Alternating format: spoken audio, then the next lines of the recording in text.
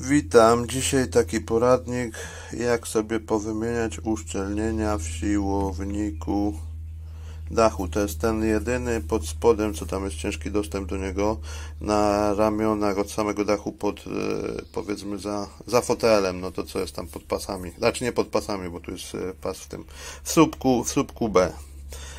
To jest ten mniejszy siłowniczek, to jest ten jedyny, który ma dekielek wkręcany, nie jest zabezpieczony pierścieniem tak jak cała reszta, tylko to można odkręcić cegerem. Ja Wam pokażę, tylko ja już mam to rozebrane, ale chciałbym Wam pokazać, jak się do tego dobrać.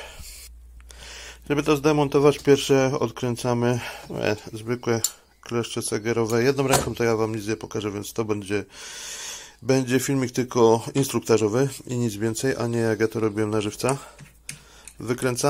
Wykręcamy to tłuczysko. Wychodzi nam coś takiego. I teraz tak, ja zastanawiałem się, jak to jest mocowane, bo tu jest zakute od spodu, a tu, jak się okazuje, jest normalnie wkręcone. To jest zwykły prawy gwint. On jest fabrycznie nakleju do gwintów. I tak, żeby to w miarę sprawnie ściągnąć, nawiasem mówiąc, musiałem dzwonić do pana, który mi uszczelki sprzedał, także dziękuję za podpowiedź, a ja myślę, nagram to, żeby było dla potomnych. Wkręcamy sam ten pręt za pomocą aluminium do imadła. Może ja Wam jeszcze zestopuję. O, mamy coś takiego. Na blaszkach aluminiowych, no fajnie, żeby były jakieś grubsze. Najlepiej złapać zaraz pod tym uchwytem, bo to jest element, który tam nie wchodzi do końca, więc no generalnie najlepiej, żeby tego nie uszkodzić w ogóle, a za pomocą aluminium tego nie porysujecie. Podgrzałem to delikatnie opalarką i no złapałem tam jakimiś kleszczami czy coś i bez problemu się to odkręca. I to była moja największa wątpliwość, jak się do tego dobrać, bo nigdzie tego na necie nie znalazłem jako filmiki. A potem podchodzimy do tego tak jak do całej reszty, czyli ściągamy to po kolei, wymieniamy na nowe uszczelki, wszystko jak i w komplecie, czyli tu jest o-ring, tam na tym tłoczysku jest ta zielona uszczelka pod spodem, także to ktoś to rozbierał albo widział na necie, to już będzie dokładnie wiedział, o co chodzi. Największym problemem to było, jak to jest tu montowane, czy to jest na wieloklinie, na kleju, czy na gwincie. No to jest zwykły gwint, także nie ma problemu. Tu mamy kolejny siłownik, ten duży, co jest na samym dole, ten największy. O, tak to mam zamocowane do imadła, zaraz to podgrzeję i spróbuję odkręcić. Troszkę podgrzane i kluczyk dziesiąteczka. Tam jakieś kombinerki i idzie. Także pomału to wykręcimy. I oto już końcóweczka.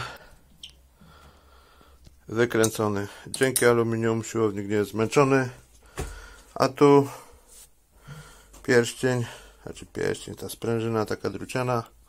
Robi się je tak, wszystkie małe, o których jest pełno filmów na necie, także ja już mam opracowane, powiedzmy, przerobiłem sobie już wszystkie siłowniki, już wiem jak się, co i z czym się to je. Tyle w tym filmie. Kurde, zapomniałem dograć, a już zamontowałem do auta. Ja nie chcę mi się drugi raz wyciągać i tłumaczyć od nowa. Generalnie tak, jeden siłownik, ten co poszedł bardzo łatwo za pomocą kleszczy do segerów. On był już kiedyś robiony i nie było z nim najmniejszych problemów. Natomiast drugi, po drugiej stronie stawiał żywy opór i tak naprawdę, żeby wziąć to, poluzować, a nie zniszczyć tej nakrętki, trzeba. No ja wziąłem palnik i zagrzałem główkę tego siłownika dookoła, a czy poza gniazdami, ale powiedzmy tył i boki z obydwu stron zagrzałem palnikiem przez chwilę dosłownie i w momencie jak pogrzałem, to już nie stawiało najmniejszego oporu, a próba odkręcenia na zimno to raczej to jest forsowanie tych dwóch nawiertów, które są w tym aluminium, także ostro polecam jakieś grzanie. Opalarka to będzie chyba coś małego, czyli coś z gazem, coś z ogniem, delikatnie zagrzać dookoła, a uszczelki tak wymieniacie, także nie ma się co martwić. Ja się biorę za kolejne. To jest zamek, zamek? Chyba zamek tej klapy dachu.